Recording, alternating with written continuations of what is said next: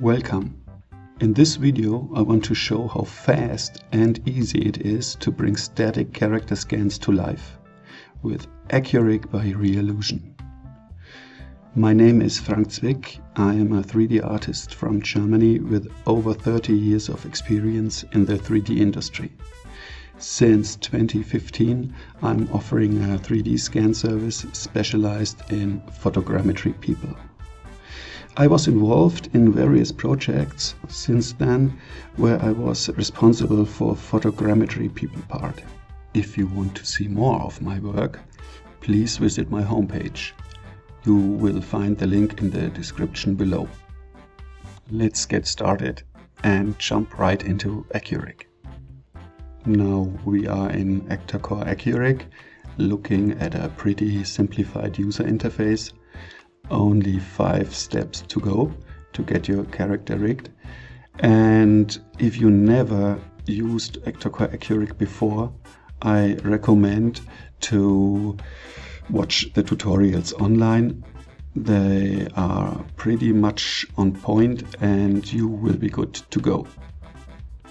The first model I want to test is this human male firefighter ambulance in A pose, at least similar to an A pose. It's an quad retopo mesh and has got PBR materials on it. I will take this now into AccuRIG.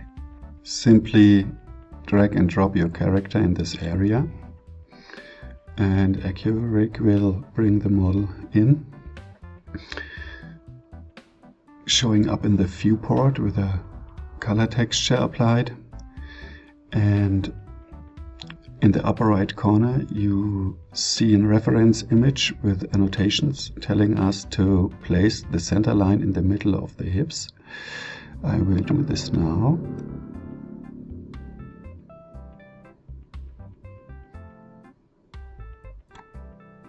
And proceed to the next step, that's rig body.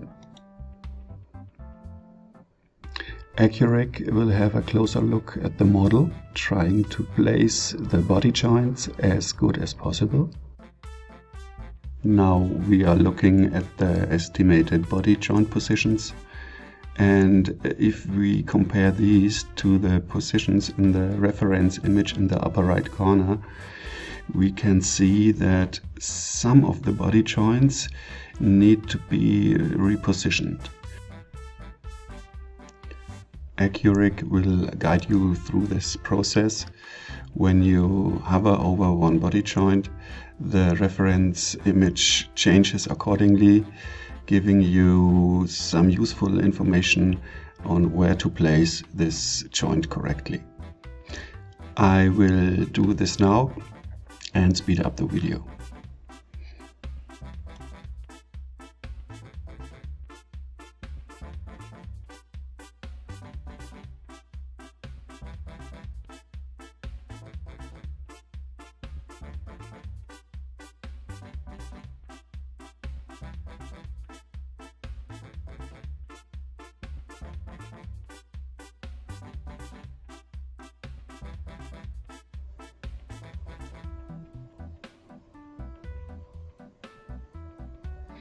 So I'm finished with placing the body joints and proceed to step number 4, hand rig.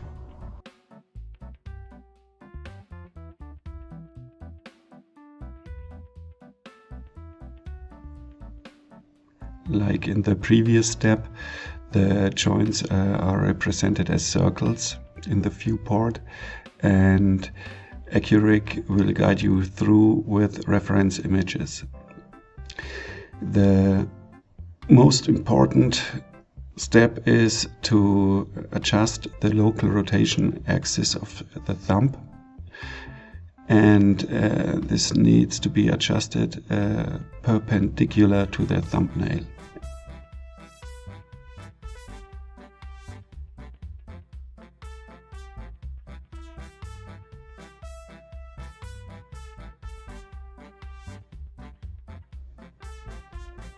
When I'm satisfied with the position of the finger joints, I can move on with the other hand and do exactly the same.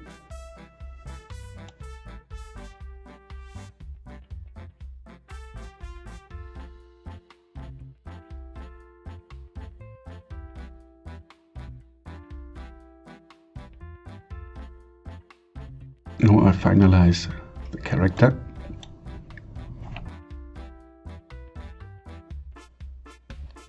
And voila! That's all you have to do to bring your static 3D scans to life. The model shows up in the viewport with an idle motion applied, so you can easily judge whether your rig is working for you or not.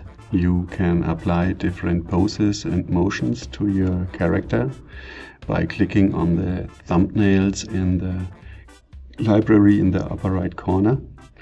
And if you are not satisfied with the results, you can always go back to step number 3 or 4 and reposition the joints. I'm also very pleased about the result of the finger rig, taking into consideration that the fingers are not separated from each other.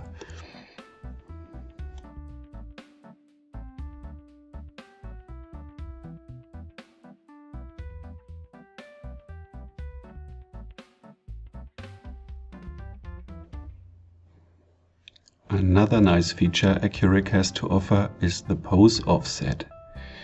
Here you can retarget your animation while it's playing in the viewport.